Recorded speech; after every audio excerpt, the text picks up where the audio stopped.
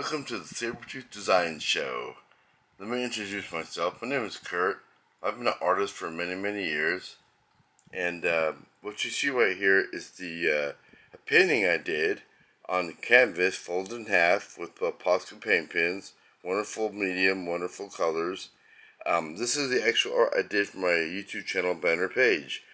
I usually do computer edited things in the past, but for my YouTube channel banner page, I wanted to do something that was unique, different, and everybody these days, a lot of people use computers and whatnot, and I like to paint, so I wanted to go with something that was original, different, something you don't normally see. So the very YouTube channel page banner I have is this painting you see before you, because you can see it's got many colors, and the Sabertooth logo is a thing that I liked since I was young. I like saber-tooth tigers. I liked them since I was a young boy.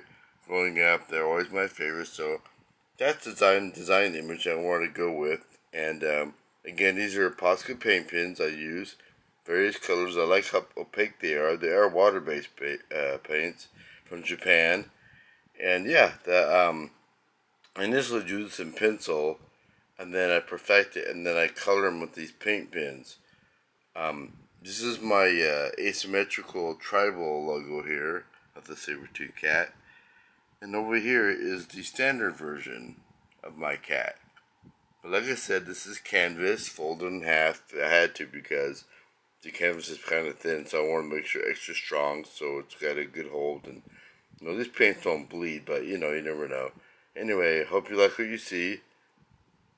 I did a lot of stenciling for the lettering. It took me quite some time. I don't have any machines, so everything you see is freehand. It's all freehand. Most of my stuff I do is freehand, just because I'm old school like that. In the future, I'll be showing my logos, all the ones I did in colored pencil. The colored pencils I use are Prismacolor. It's a wax-based colored pencil, and I'll be showing that in the upcoming videos. So yeah, here's my banner art I did.